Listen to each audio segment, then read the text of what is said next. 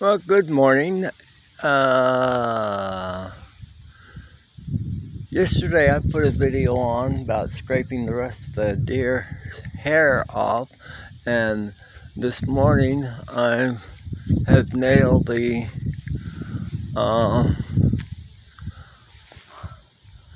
hide to the tree, stretched it. This is not the pretty side of the deer hide. This is the side of the deer hide that was connected to the flesh and the tissue. This is not the side of the deer that the hair was growing on. The side of the deer that the hair was growing on is on the tree. This is the skin that needs to be, some of it needs to be removed some more, but the pretty side of the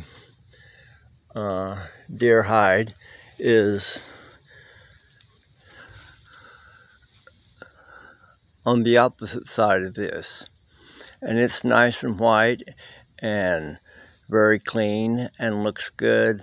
And this is, like I said, the side of the deer that was pulled off of the meat, and there is still a little bit of skin here that it's not really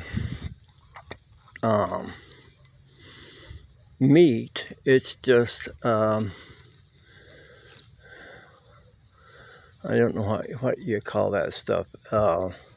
Membrane, I guess, and the layers of skin, that the skin has several layers, and up here most of this is gone, and here you can see some of the particles that need to be scraped off. There's some down here, but I'm going to wait and let this dry for about it doesn't take long for it to dry.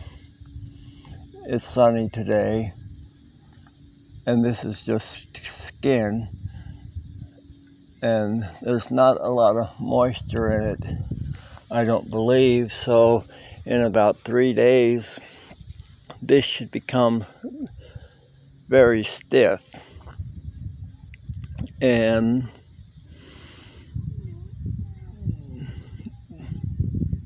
once it's stiff, I'll probably leave it nailed to this tree for a while, and then take some kind of a knife or a blade and get rid of this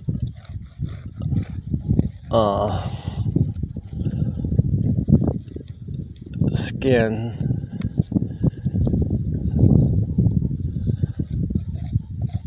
And clean it up a little bit better. Actually, you really wouldn't hardly have to do that to make the drum, because this is not the side of the skin that will be on the outside of the drum. On the inside, the outside of the drum, it will be the side that the hair was on, and it'll be clean and it'll be smooth, and it will be different than this. But I've been talking too long, and I just wanted to show you this. This is more of one of the last steps before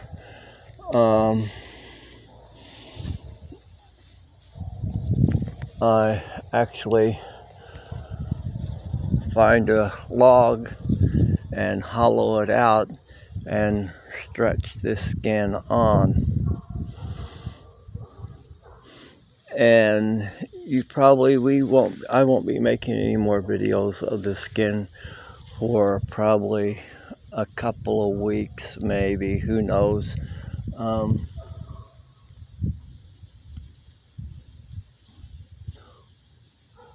So my objective now is to find a tree that I can hollow out and use for making the drum. Talk to you guys later. Bye-bye.